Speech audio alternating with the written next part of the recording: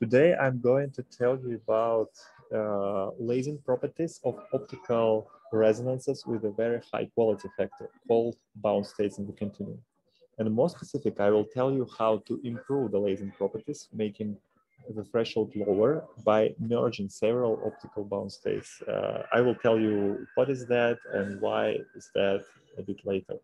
So the work is done mostly at the Kirill University by Professor Hongyi Park, as well as Professor Yuri Kivshar at the Australian National University and me from ITMO University. So first of all, I'd like to briefly remind you that the field of metamaterials, which emerged like 20 years ago, smoothly evolved into a new area called meta-optics. And here we deal not only with three-dimensional periodic structures, but also with the more simplified geometries like a photonic crystal slab, a metal surface, which is arrangement of particles on a substrate, and etc.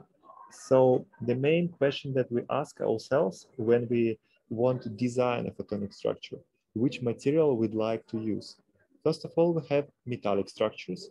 For them, we have strong resonance response due to small mode volume, but at the same time, strong heating and absorption losses.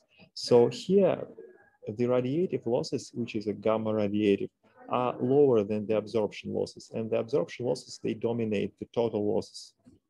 However, recently it was pointed out that the electric high index structures like semiconductors, silicon, germanium, and etc., they could be also good candidates for nanophotonics, making strong resonance response because of involving me resonances. And they also provide us weak absorption losses.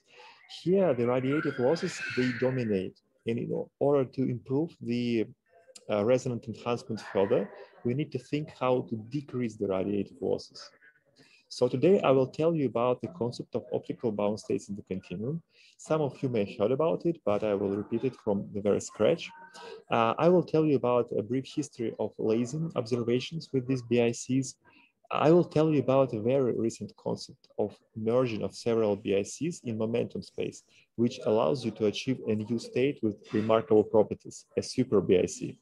And also tell you about our experiments on room temperature lasing with these super-BICs. First of all, just briefly, why do we call some optical resonance states with this peculiar name, bound states in the continuum? It goes back to quantum mechanics in 1929. The pioneers of quantum mechanics, Newman and Wigner, they have found out that in addition to the conventional states of electron states in a potential well, which are bound states and extended states which are not localized, you could also realize a bound state within the continuum. And you could do this by smart engineering of the potential well. So here the state like technically has an inequality factor because it doesn't radiate, but at the same time, it's within the continuum. So it kind of could be excited. So this is very interesting, and this was adopted to photonics.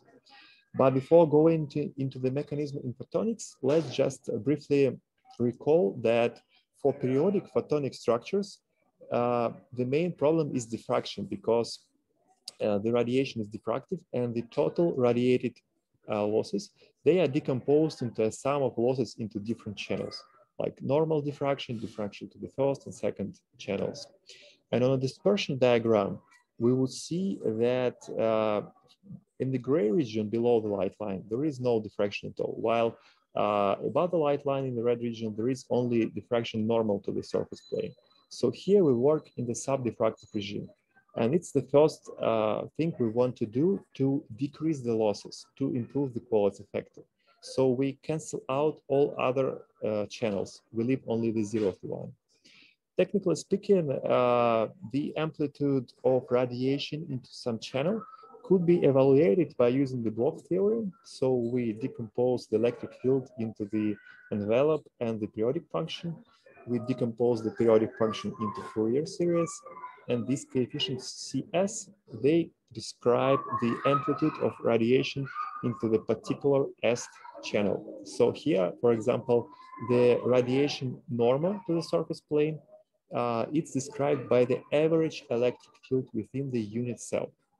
again, looking at the dispersion diagram, we could see that this average electric field could go to 0 or to a very low value by several reasons in several points of the K-space. So here, the black one is the mode band diagram. And we see that at the red points, the quality factor diverges. So what happens here? At the origin of the K-space at the high symmetry gamma point, we have symmetry of the structure plane with us. So due to the symmetry, the inversion symmetry in plane, the total field could be 0. And this is exactly the bound state. And also, this average value could go to 0 at some other state of the K-space, just accidentally somewhere due to some mathematical reasons, I would say. So here we have the accidental states. So what did we get? We got a bound state lying within the green continuum. So this is our bound state in the continuum, and it has a very high quality factor. From other point of view, the bound state in the continuum could be described as interference of lattice mode. So we have a lattice. We have lattice modes propagating to the right and to the left with different k vectors. And the lattice modes with the k vector plus and minus 1, they are synchronized in phases. For example, at the gamma point. So we have strong coupling between these lattice modes. And we see the constructive and destructive interference. So the destructive interference gives us exactly the BIC because there is complete suppression of radiative losses. So we got a BIC, okay. It was first experimentally measured for such kind of two-dimensional photonic crystal slabs in 2013 by the group of Marin Saljacic. And they have observed, indeed, that the radiative quality factor, it diverges in the vicinity of the gamma point and for some non-zero angle of incidence. But the total quality factor is not very high. It's like 10 to the 4th power here. Yeah, Kirill, very sorry. There's a small question. I see the raised hand in the chat. Dima, please. Thank you very much, Kirill. It's well known that in theory, when we don't have losses in our structure, our quality factor for any BIC should be infinitely large. But when we take into account losses of the material, which quality factor should be great for symmetry-protected or for accidental BIC? That's a good point. I will tell about this a little bit later, like next slide. So as you're right, there are losses in the realistic structure, and we need to account them all to get the realistic value of the quality factor we could measure. So in addition to the radiative and the absorption quality factor, all the losses I was talking about before, we have surface roughnesses due to fabrication imperfections, we have radiation from the sample edges, and we have the disorder effect. So the maximal quality factor measured based on all these effects was 10 to the 4th power. And answering to your question, for absorption, it doesn't matter which kind of BIC you have. But if we talk about this effect, the sample size and the radiation from the edges, then the accidental BIC gives you better quality factor because of its properties than the symmetry-protected one. And I will talk about this a little bit later as well. So we got a BIC, which is quite good with a quality factor, which is quite high. We need to recall the recent works on lasing with these BICs. So the first work on lasing with the BICs, and more specific with the accidental BICs, was done in 2017 by the group of Babukar-Kante.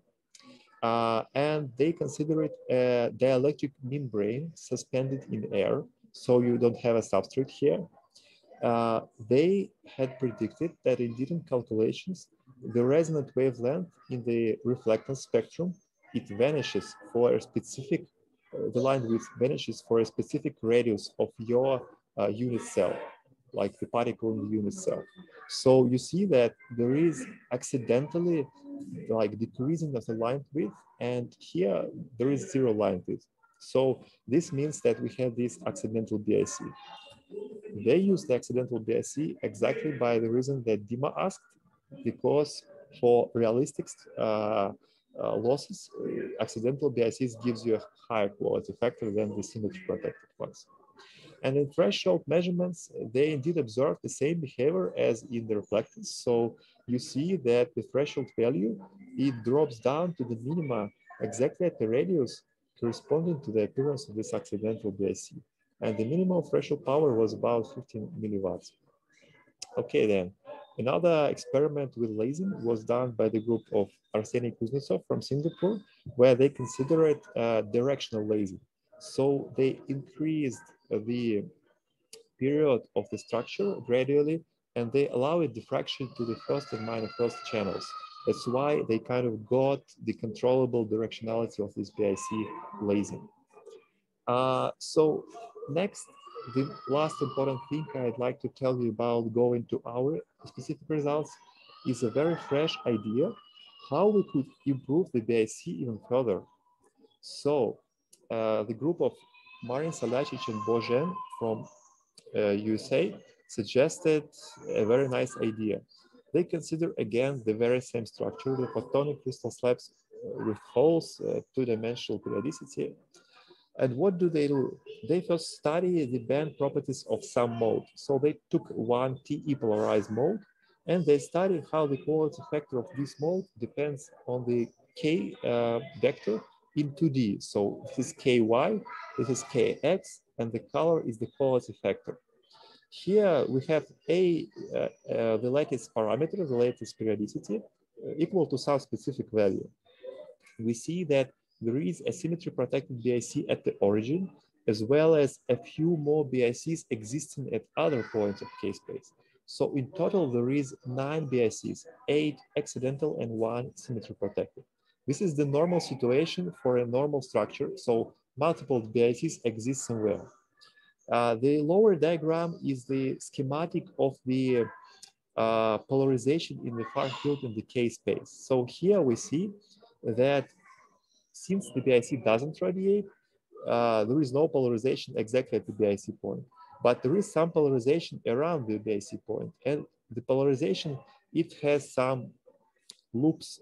So the BICs could be divided into pluses and minuses depending on the sign of these polarization wheels. And we see that, okay, the BIC have different signs, that's okay. What will happen if we change the material properties or the geometrical properties of this structure? So the easiest thing to change is to fabricate a sample with a different periodicity, like in this middle panel. The BICs, they are very good states. They cannot disappear just when we change some geometrical parameter. They will still be there, but they will shift in the K-space. So they just change their position. And this happens exactly here. So these BICs, they move towards the origin of the K-space gradually. We increase the periodicity and they gradually move towards the origin. So here we see that the Q is high almost everywhere. And finally, at the end, they merge and they produce a new state, which has remarkably different properties from a usual BIC. From this diagram, it looks like identically to a typical BIC, like the same. But I will tell you a bit later why it's so nice. So let's look at the quality factor dependence of this BIC and the merged BIC in one cross-section of the K vector. So we look only along one line in K space. The gray curve is the situation, the normal one. We had a BIC at the origin and 2 BICs accidental, far away. And the red curve happens when we move them towards each other, so they merge. You see that this red curve, it's much broader than the gray one. And this broadens, it's like the main properties. It's the main property of this state. If we increase the periodicity more, we will make the states interfere even more. And the BIC, the merged BIC, will go to a typical symmetry-protected BIC without any peculiar properties. So what's the point of these merged BIC? Why are they so important? For lasing, we need a sample of finite size. So it should have, for example, 50 by 50 unit cells to simplify the optical or electrical excitation of this lasing system. We need like a focused excitation spot. That's why we need to think about the quality factor of a finite size sample. Okay, I told you that accidental BICs play and work better than symmetry-protected BICs for small samples. But are they the best solution or not? It turns out that the quality factor of a real cavity, it indeed can be found by averaging the quality factor of infinite cavity over some region in K-space. So you have some mixing between different states here. And like schematically, it's shown by this green area. So within this area, we have averaging of the inverse quality factor. Okay, for the red curve, it's exactly clear that the average will give us a higher value than for both the gray and the blue curve. So here we see that the red curve average gives us much higher quality factor. And this is the main property of this new BIC, merging BIC regime. So for finite size samples, it gives us the better quality factor. And this is very nice. So we decided to call this new merged BIC with our own name, calling it a super-BIC. And we studied it for lasing. So, yeah, please. So here are the results of our particular work.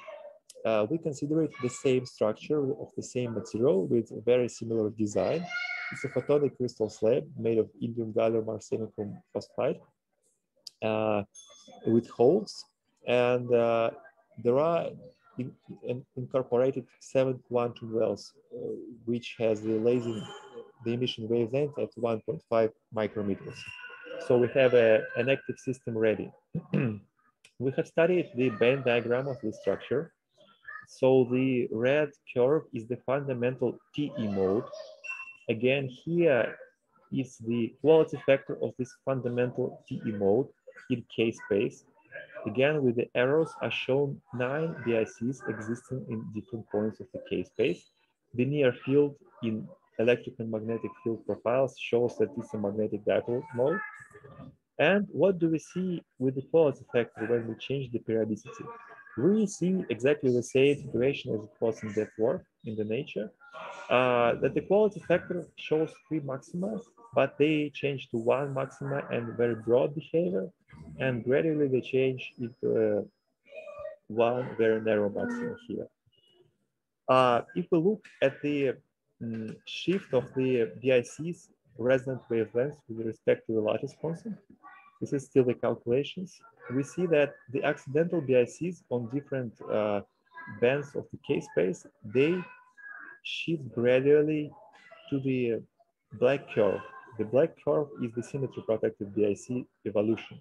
So they all shift gradually to each other. And finally, they merge at some specific point with a lattice constant about like 576 nanometers. So here we have the merged state. And for this merged state, as we call it a super-BIC, we would see that lasing properties are different. So our Kirill, very sorry. Observation. Yep. Yeah, Zoom room 51 is mentioning that Ksyusha Baryshnikova has a question. So yes, please. Okay. Oh, sorry, I will ask later. Thank you. Okay. Oh, sorry, Kirill, sorry, and Ksyusha, sorry.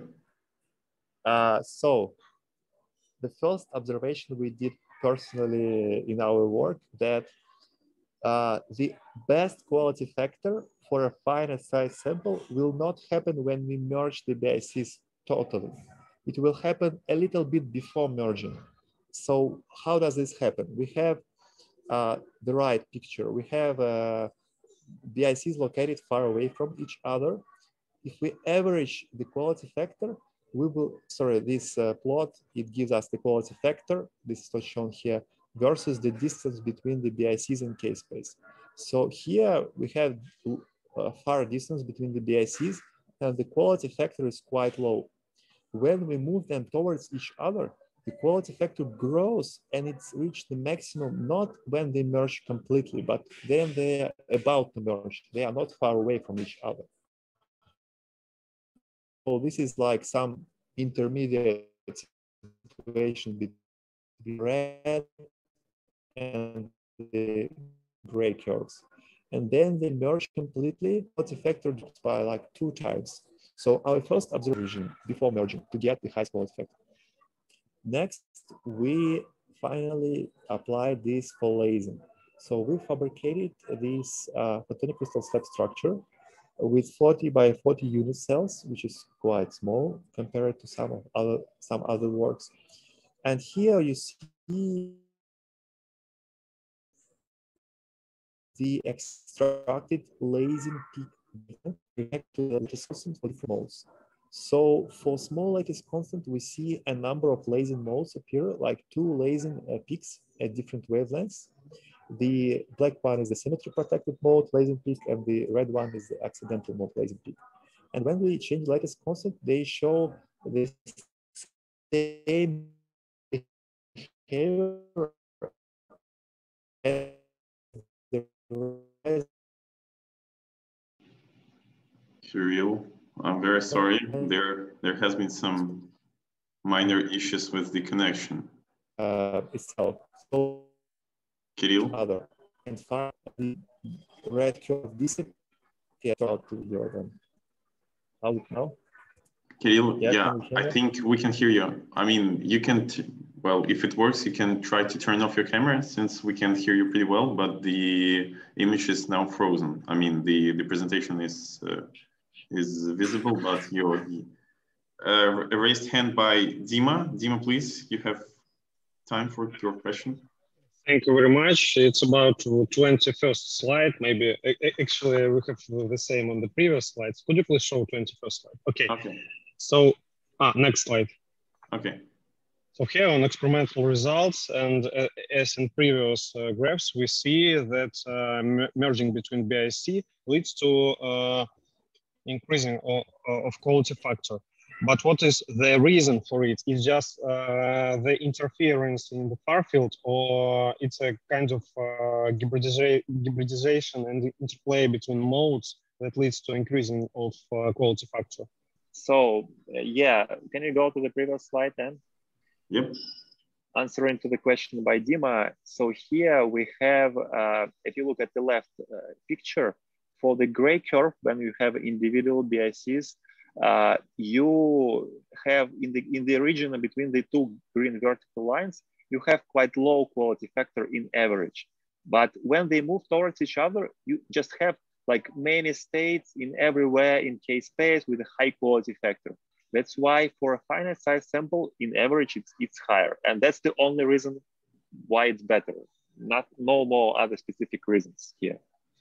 Okay, then let's go further. Oh yeah, there's another question by Christina. Yes, Christina, please. I probably have skipped. What is a red and blue line on this figure? So here, the gray line is the before merging regime, where the lattice constant is small and the BICs are far away. The red curve is the merging regime, where all the BICs are at the gamma point, so they all are together. And the blue curve is when we are far from the merging, like we passed merging, so we increase the lattice constant even further. And here, the state from the red restores back to the blue. So it's the same state as it was before. Like all the properties, they disappeared. Okay, thank you. Yeah, please, next slide. And next, staying here. So the insets on the right figure, on the left, it shows the far field of the accidental BIC lasing mode. On the right, it shows the far field of the super-BIC lasing mode. We see that for the accidental lasing mode, the far field profile is very blurred and there is no like specific features, but for the super-BIC on the right, it's like a donut shape, very sharp and nice, which is another nice property of this mode. Okay, next slide, please. Here we compare the far field profiles in different regimes. Before we merge the BICs, when we about to merge them, when we merge them, and finally far away from the merging. So the top panel is the experiment, and we see that the size of this far-field donut, it shrinks, so it decreases a little bit.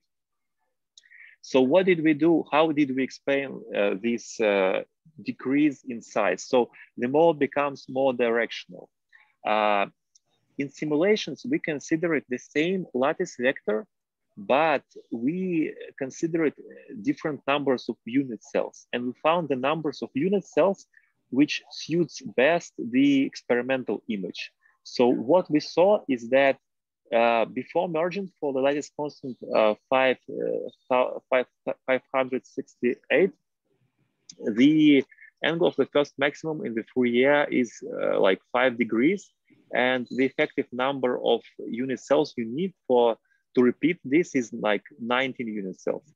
And when we increase lattice constant at the pre-merging and merging regimes, when the lattice constant is 574, 75, the angle of the first maximum is much smaller. It's like 3.5 degrees.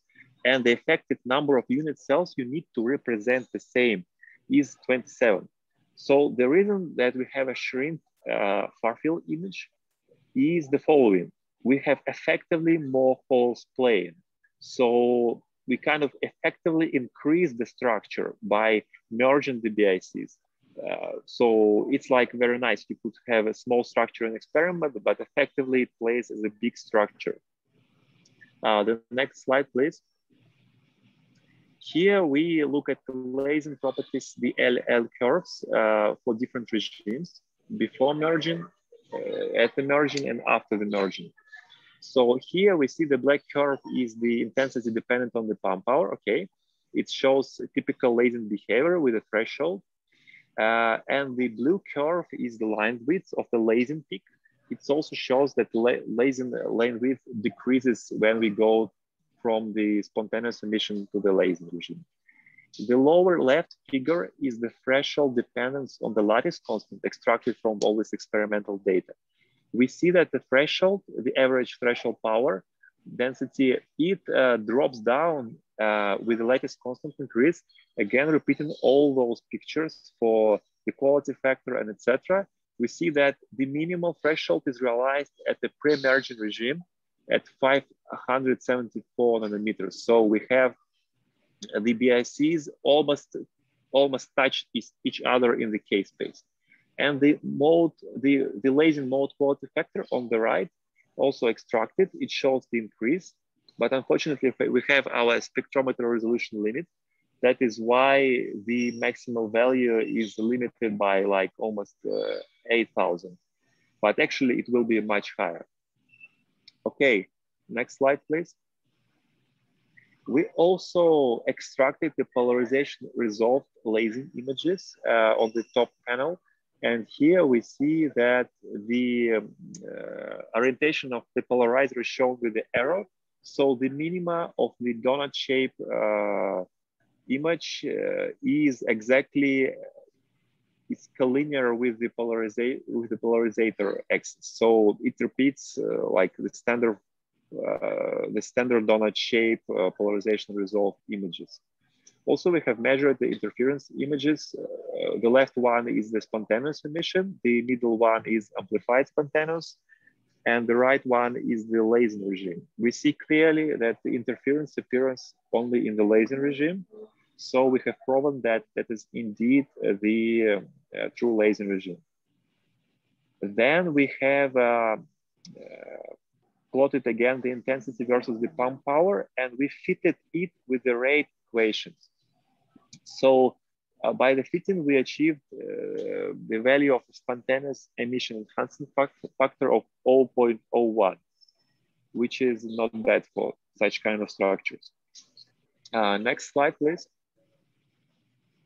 Next, we measured the time resolved photoluminescence spectrum for the spontaneous emission and the lasing regimes, and we clearly see the difference. So we go from 615 picoseconds to 140 picoseconds, and clearly the right figure, the 140 picoseconds, it could be used even for ultra fast modulation if we would like to. So the next slide, please.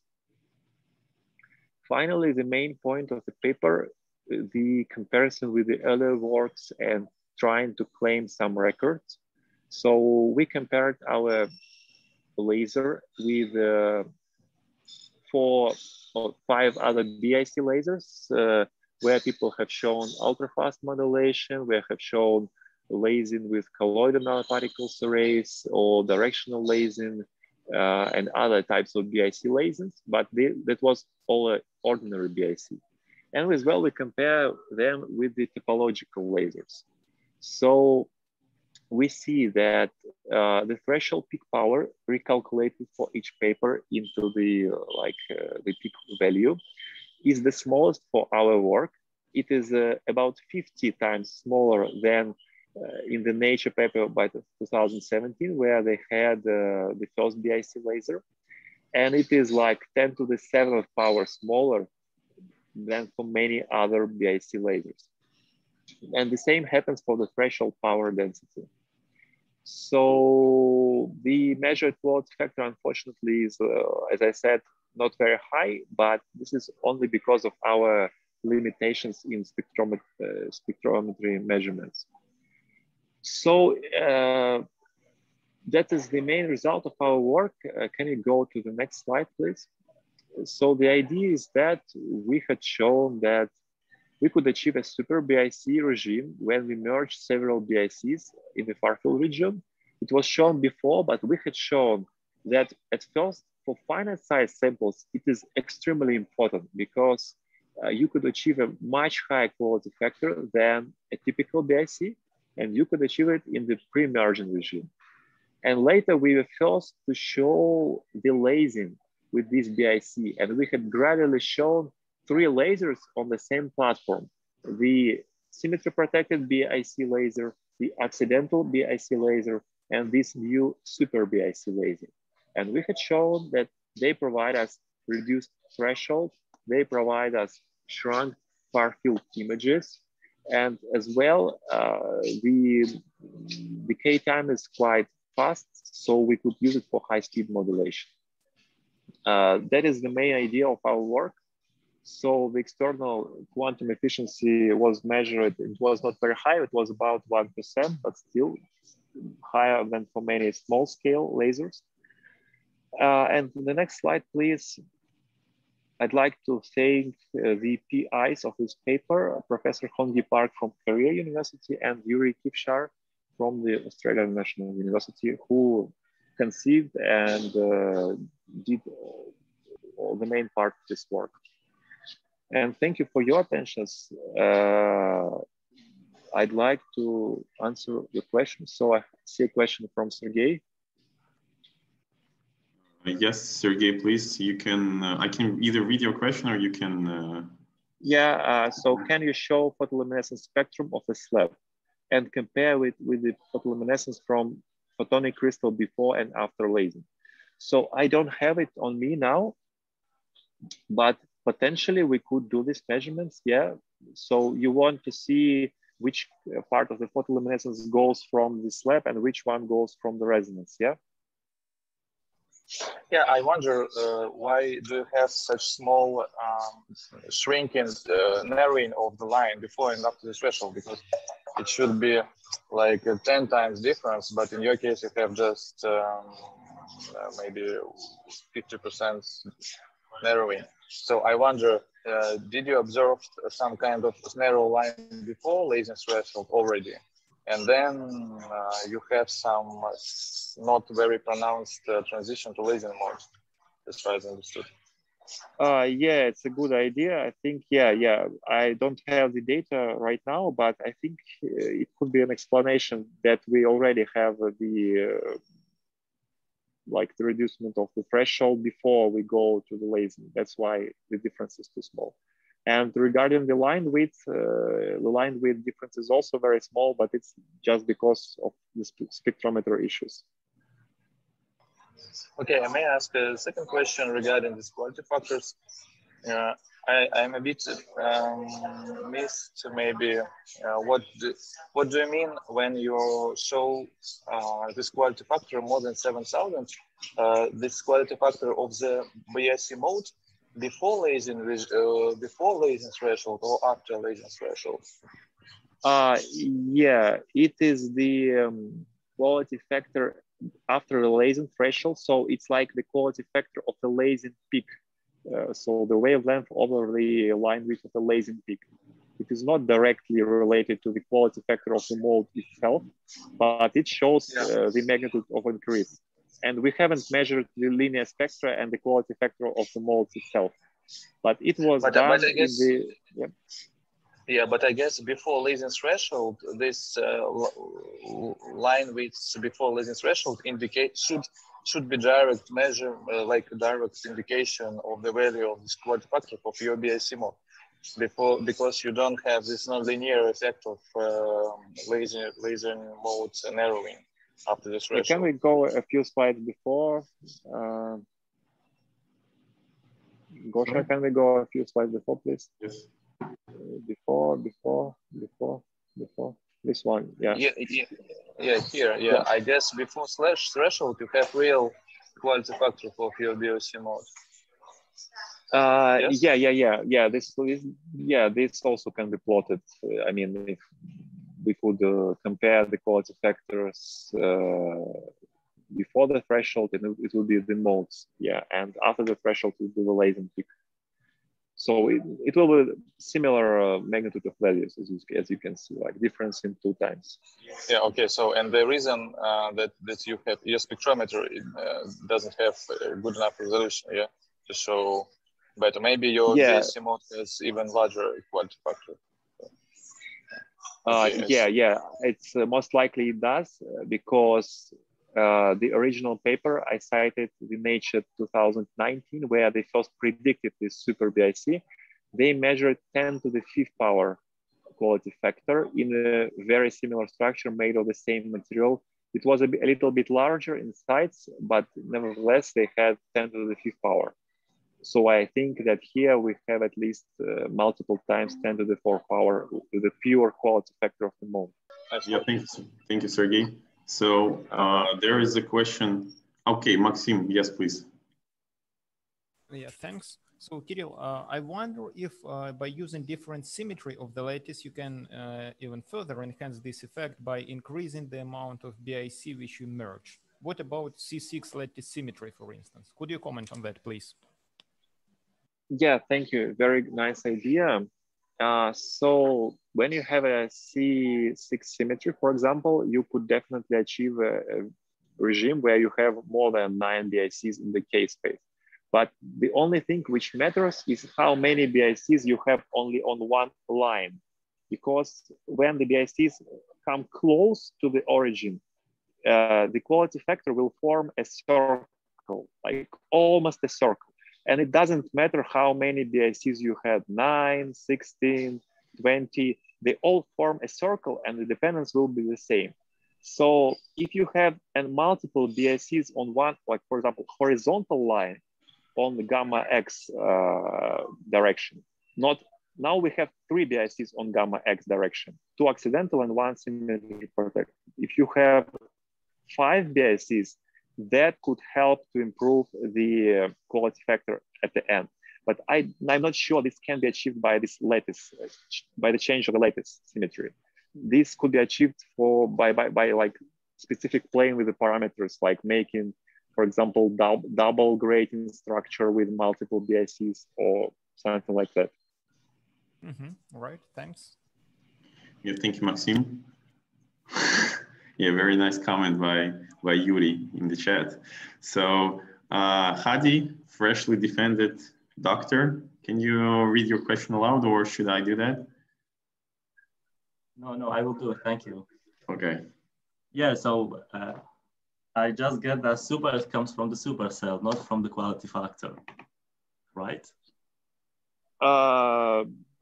No. Super comes, so there is a term super cavity mode, which was proposed by Professor Yuri Kirshar in 2017 when the first BIC lasing was reported, because it has superior properties as well, as far as I understand.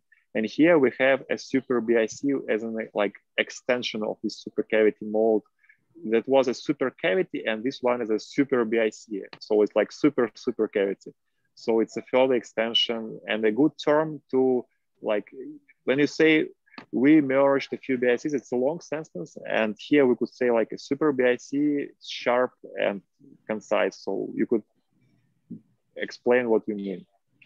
And Mikhail Rybin, of course, yeah. Yes. Yes, so my other question, I didn't understand actually, how do you move them with just changing the lattice constant? How does it work? Yeah, okay. So each BIC is topologically protected. As I have shown you, can we go like 10 slides back? Yeah, here, please, yeah. So here you see pluses and minuses. So they are all topologically protected, which means that the polarization around the BIC makes a loop.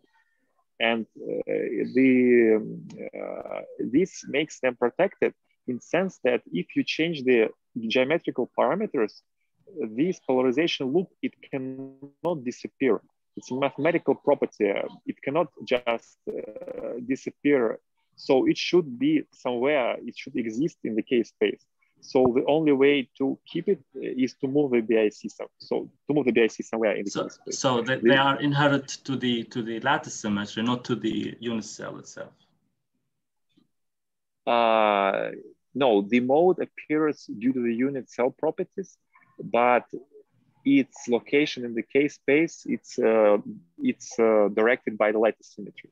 But you can change not the lattice parameter, you can change the radius of the hole and keep the period constant, and you will see the same. The charges, all these modes, they will move. So you can change any parameter. In our case, the periodicity was the simplest one to change. Okay, thank you. Yeah, and I've seen a raised hand by Ksyusha Baryshnikova. Yeah, thank you. Maybe it's a stupid question. I just want to check it for me. So pre-merging regime, it's about when accidental BICs are very close in the K-space to the symmetry-protected BIC, to the gamma point. Yeah. And merging regime is about the situation when it is overlapped with each other, yeah, or not? Yeah, exactly, absolutely. So it can be seen on this picture on the bottom panel on the blue curves. So the left one is far away from merging. The middle one is the pre-merging. So they are very close to the gamma point, all, but not exactly. And there is some point, some distance to the gamma point, like a mathematical value, for which the quality factor will be the highest. And finally, the merging is when they just touched each other. They just touch the origin of the K-space. And if you increase the period further, you will see the same single mode here, but the presence of multiple BICs, it will be not sensible. So you wouldn't. So the lasing properties and the mode properties will decrease further when you go far away from merging, because these BICs, they will move in other directions in K-space. You know, they could move to other modes or somewhere else. Okay, thank you. I'm just a little bit, I just don't understand the difference between symmetry-protected BIC and accidental BICs when they are in the same point. So when... okay. Yeah, there is no difference between them at all. But it is like a single point where they all coincide. Yeah, I understand. Yeah, so there is no any difference between this. All the modes with the same properties. Thank you very much. Yes, guys, then I have just a small question. I want to include contribute a little bit to this lovely discussion. I enjoyed very much the talk, Kirill. Thank you very much. By the way, Sergei Makarov stole my question, but still I have some question regarding the slide number 16. So sorry for switching it for you. So if we talk about like extending or shrinking the lattice, I just wonder in terms of experiment. So if you just, I would say, as I mentioned, you've like you were changing the lattice constant by, I would say, 10 nanometers, yeah, and that's it? Yeah. So it's very sensitive. We change it for about 10 nanometers, gradually by 1 nanometer in each sample. And we observe this transition from all the regimes. So in this sense, it's sensitive, but I think the lattice constant will be controlled very nice by etching. That's the parameter which is very precise. Yeah, this is sweet. Since I just wonder if you were like in the K-space, you were shrinking your lattice by like 2 times. It means that you will need to excite the area by 4 times larger beam to have the same area of irradiation. I mean, if you just increase your lattice by several nanometers, it doesn't matter how many. Well, I mean, the size of the beam is just doesn't matter actually. Yeah, and that's very nice. Thank you for pointing this out, because we changed the lattice for like 3 nanometers and we improved the latent threshold in 50 times. So it's very nice. Yeah. Okay, 50 guys. times compared to early experiments. Yeah. Yeah, it's just beautiful. Yeah.